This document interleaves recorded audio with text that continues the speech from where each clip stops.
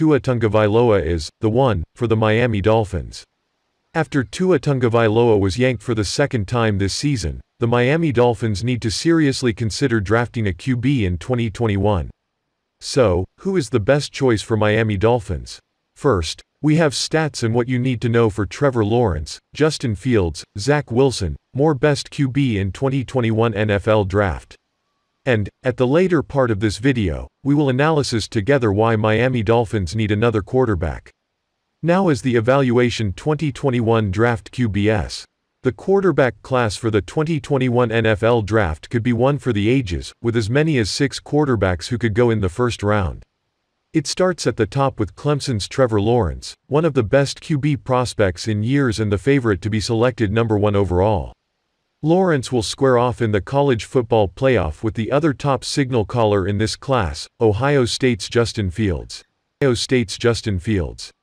Not far behind them, for now, are BYU's Zach Wilson, North Dakota State's Trey Lance, Alabama's Mac Jones, also in the CFP mix, and Florida's Kyle Trask. NFL teams in need of a new look under center will have plenty of options. But who are these signal callers and what makes them top NFL prospects? We've outlined everything you need to know about them, including their backgrounds, strengths and weaknesses.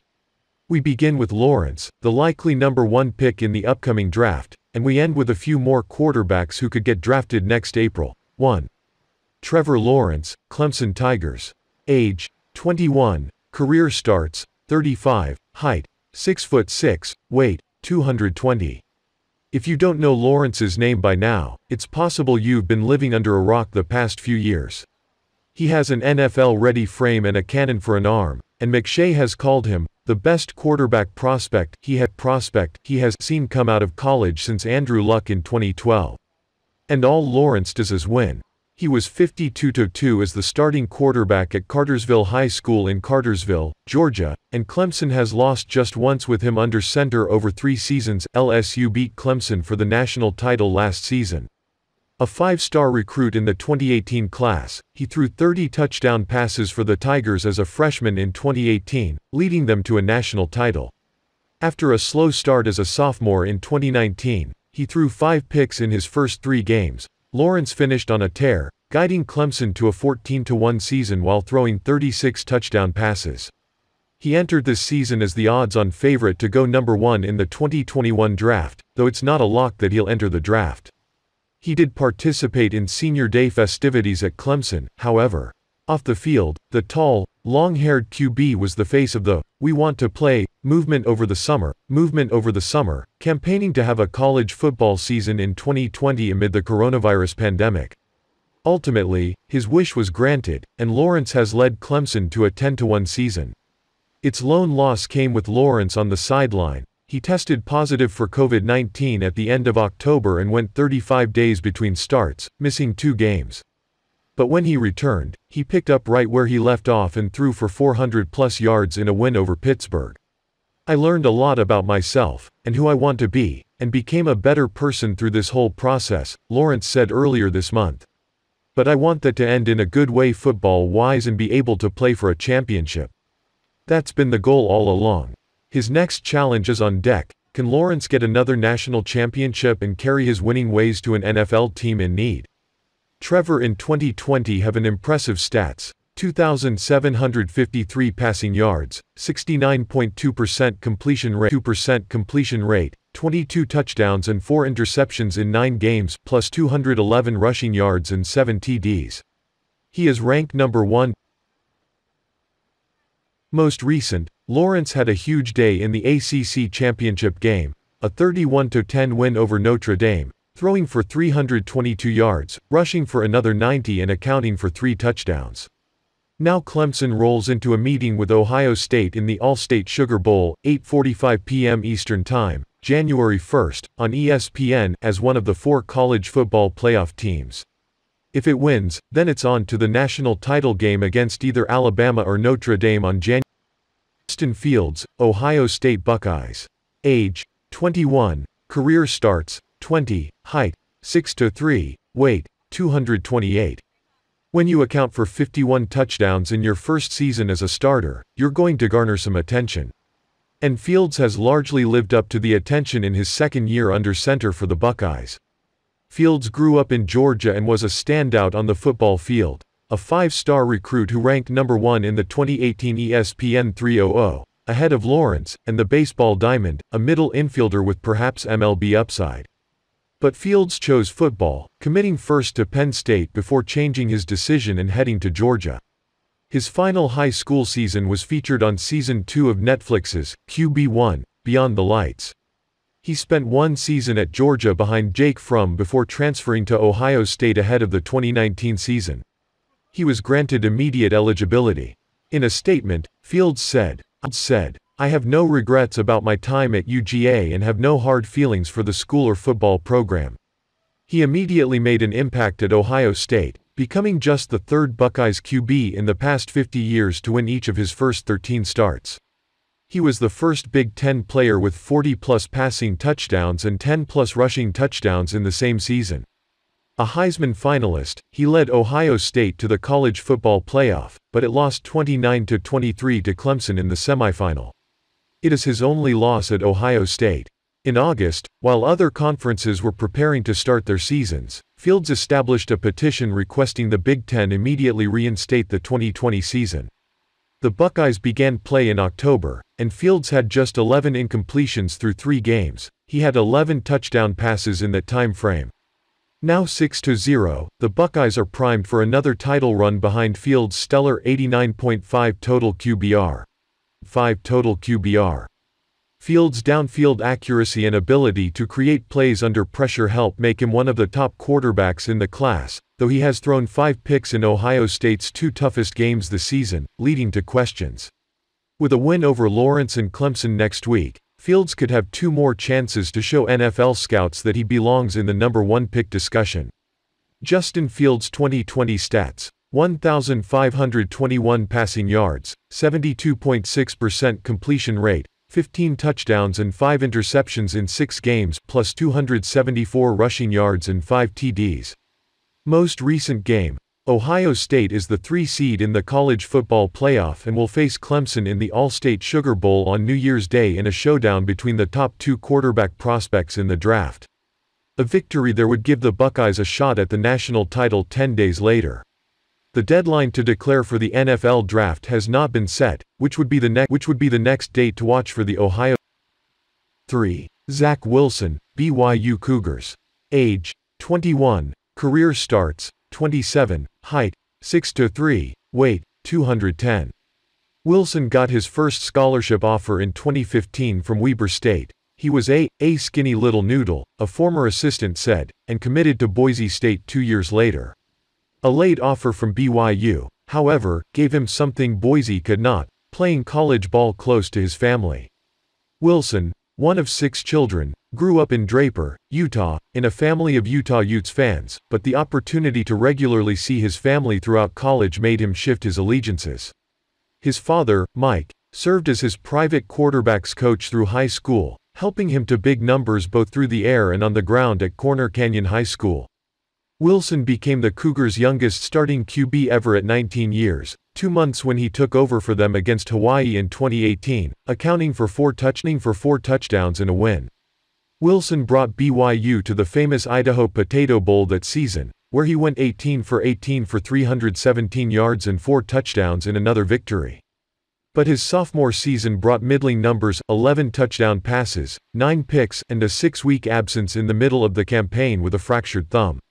The 2020 season has been magical for Wilson, however, as he has soared into contention for a top 10 pick. The Cougars went 10-1 in the regular season, and Wilson had 43 total touchdowns with only 3 interceptions. He ranked in the top 5 of qualifying passers nationally in yards: 3,692 yards per attempt, 10.8, and completion percentage, 73.2%. He could become the first BYU quarterback selected in the first round since Steve Young in 1984. Wilson finished the season with 425 passing yards and 5 total touchdowns in the Cougars' blowout win over Boca Raton Bowl. Zach Wilson 2020 stats: 3,267 passing yards, 73.2% completion rate, 30 touchdowns and 3 interceptions plus 242 rushing yards and 8 TDs. Recent game. With his bowl game behind him, Wilson has a decision to make. If he now declares for the draft, the pre-draft process would ramp up for one of the biggest risers so far.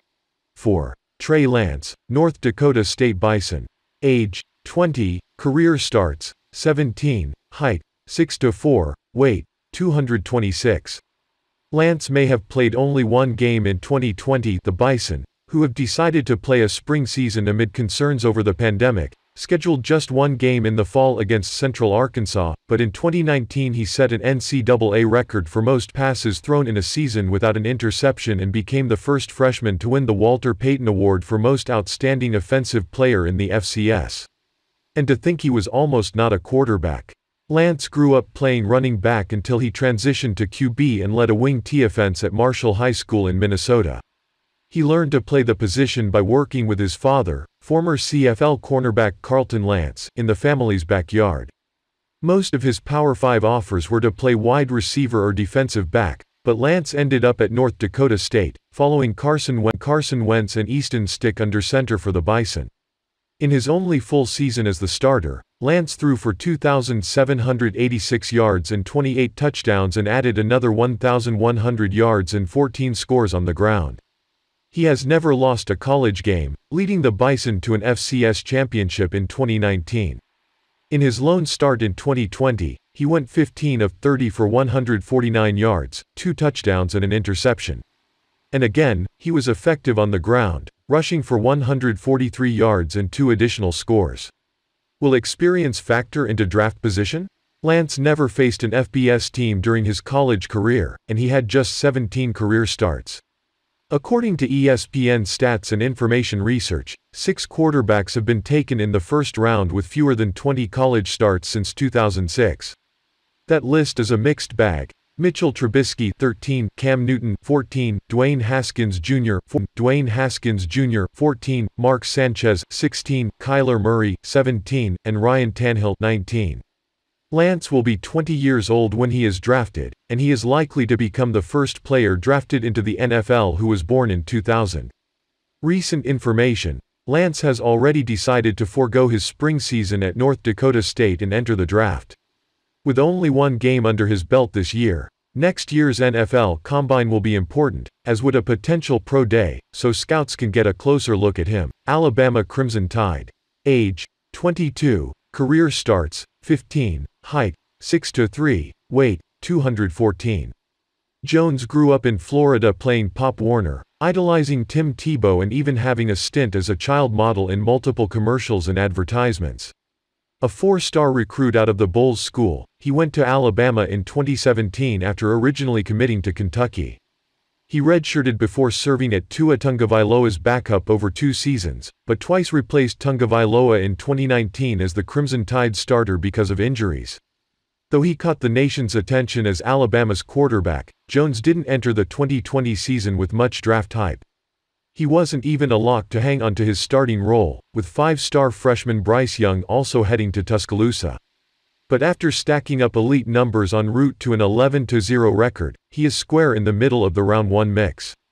Kiper and McShay debated Jones' status in November, with Kiper noting Jones' prowess on downfield throws. Jones has 4 games with more than 400 passing yards and 6 with at least 4 passing touchdowns this season.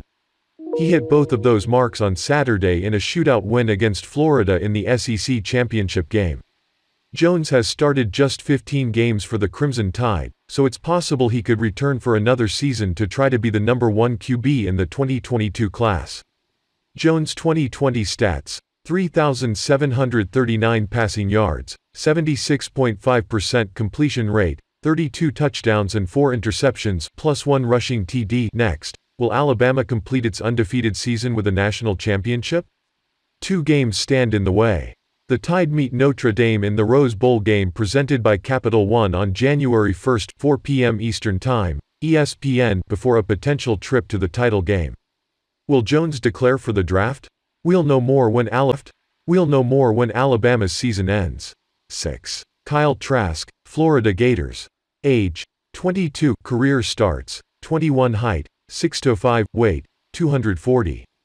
It has been a long road for Trask, but his breakout 2020 season puts him deservedly in this group of high-end quarterbacks in this class. First, he didn't even start for a high school team after his freshman year. Why? Former Houston Cougars and current Miami Hurricanes signal caller D'Eriq King also went to Texas's Manville High School. Then Trask went to Florida and didn't see much action. He redshirted in 2016 and then rode the bench for 2 seasons behind Felipe Franks, who is also in this class. After Franks was injured in 2019, however, Trask went in and threw for 2,941 yards, 25 scores and 7 interceptions. He retained the job, while Franks transferred to Arkansas. Trask has taken his game to another level this season. He set the Florida record for most touchdowns thrown in a season, 43, and became the first FBS player in 15 seasons and only one in SEC history to throw at least 3 in 9 consecutive games. He has done it in 10 of 11 games this season. Trask could be a finalist for the Heisman Trophy. Kyle 2020 stats: 4,125 passing yards, 69.7% completion rate, 43 touchdowns and 5 interceptions plus 3 rushing TDs. Kyle next game. It'll be the Goodyear Cotton Bowl Classic to cap the Gators' 8-3 season. That December 30th meeting with Oklahoma, 8 p.m. Eastern Time, ESPN, will be Trask's final college game. But having accepted an invite to the Senior Bowl, he will have another opportunity to make a case for the first round next April. Senior Bowl activities will take place during the final week of January. And now, the most important part of this video. Who is the right choice for the Miami Dolphins? And why did he? I have to say sorry to Tua Tagovailoa's fans. I know what I'm saying will be controversial to legions of Dolphins fans in South Florida and beyond. In fact, I can hear the die-hard fans already. Tua's a rookie and it's too early to give up on him. Chan Gailey's play calling is handcuffing Tua. Tua will be great with some better weapons. Those are all excuses that fans use to defend the current quarterback because they have to believe so bad that the team has finally figured out the position that has vexed the team since Dan Marino retired in 2000. Here, I will break down 5 reasons to explain why these kinds of arguments don't stand up to the scrutiny of evidence that Tua has put forth so far this year. 1. Tua's a rookie and it's too early to give up on him. I wanted to begin with this to clear the air. I am not saying that the Dolphins should give up on Tua. I recognize that he's a 22-year-old rookie that started the equivalent of just over 2 full college seasons, 32 games in 3 seasons, 32 games in 3 years. I believe it's still possible that Tua can become the quarterback for this team. What that said, I can't ignore what I've seen so far this season. Tua has played well enough to actually contribute to 3 of the Dolphins' 6 victories in games he has started. The rest of the time, he has been relegated to caretaker, allowing the defense and special teams to carry the team to victory. 2. Chan Gailey's play calling. Many fans are blaming offensive coordinator Chan Gailey for the struggling Dolphins offense. There is some merit to the criticism. After all, Gailey is getting paid to make the most of the Dolphins' talent and, if you remove defensive special teams touchdowns, the Dolphins are averaging 22.5 points per game, which is tied for 23rd with the Chicago Bears and Houston Texans. Nobody disputes that the Dolphins' offense is much more effective with Ryan Fitzpatrick behind center than Tua, but the narrative is that in some way that Gailey is scaling back the offense for Tua and forcing him to throw short passes and check downs. According to the statistics assembled by Pro Football Reference, Tua and Fitzpatrick are attempting passes of approximately the same length. Intended air yards per attempt, AIYPA, measures how many yards past the line of scrimmage the receiver is on each pass attempted. Fitzpatrick is averaging 7.8 AIYPA. Tua is averaging 7.5 AIYPA. As you can see, Chan Gailey isn't confining Tua to dink and dunk passes like most. 3. Tua will be great with better weapons. I do not doubt that the offense would be better if both quarterbacks had more talented skill position players around them. Injuries have hurt an already thin wide receiving corps, especially the losing Devontae Parker to injury the past 2.5 games. Where the disconnect comes in is that Fitzpatrick is throwing to the same players that Tua is. Why does the offense spring to life when Fitzpatrick is in the game but struggles with Tua? 4. Alabama syndrome. The answer is pretty simple. Tua suffers from what I would call Alabama syndrome. This is caused by having 5-star superior players at almost every position compared to the opponent. What are the symptoms? 1. Being hesitant to throw to a receiver that isn't open by 3 to 5 yards. Having 4 current future first-round wide receivers makes that possible. 2. Holding onto the ball too long because your offensive line usually gives you an eternity to throw. Is it correctable? No past current Alabama quarterback has been able to overcome it, but I believe it's possible that Tua could be the first. After the way he spoke following his first benching versus the Denver Broncos, I thought that Tua might have learned his lesson. Here is a quote from his post-game interview. "It's one thing hearing from Fitz when I come to the sideline about taking completions. It may seem like he's covered, but you've just got to get completions, and then it's another to see him go out there and kind of doing it. For me, a lot of the times I see guys that are covered, but they're not necessarily covered." Just being to see a lot of what Fitz was doing when he got in, a lot of it was learning lessons. Since a decent game against the Bengals in the fourth quarter against KC, who, by then, had called off the Dogs, Tua has reverted to his old ways. In Las Vegas, a city known for gambling, Tua did nothing but play it safe all game. How else do you explain going 17 for 22, 77% completion percentage, and passing for a measly 94 passing yards? 5. So why bring in another quarterback? The Dolphins need to do something they failed to do during the entire Ryan Tannehill era: bring in competition. Competition is always good in the NFL, and, worst case scenario, the Dolphins have 2 good NFL QBs. Most teams need 2 in case of injury, and whichever loses the competition could always be flipped in a year or 2 for draft capital. You may be asking, why this year? Well, this is the last year the Dolphins have multiple first-round picks. Thanks again, Houston Texans. I'm not advocating using Houston's top 10 pick on a QB. The Dolphins need to use that pick to select a sure difference maker, whether that's at wide receiver, LB Micah Parsons, or LT Penei Sewell. Where I advocate taking a QB is with the team's second, first-round pick, if a player like BYU's Zach Wilson or North Dakota State's Trey Lance is available. If not, then the Dolphins shouldn't force themselves to select a quarterback. With better weapons and a full NFL offseason, that doesn't include rehab, Tua might learn how to run a full NFL offense.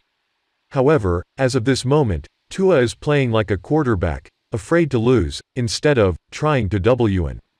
The last word. As a real Dolphins fans, you guys will understand what I mean. We all want our team to be stronger. There is no bigger star than your team.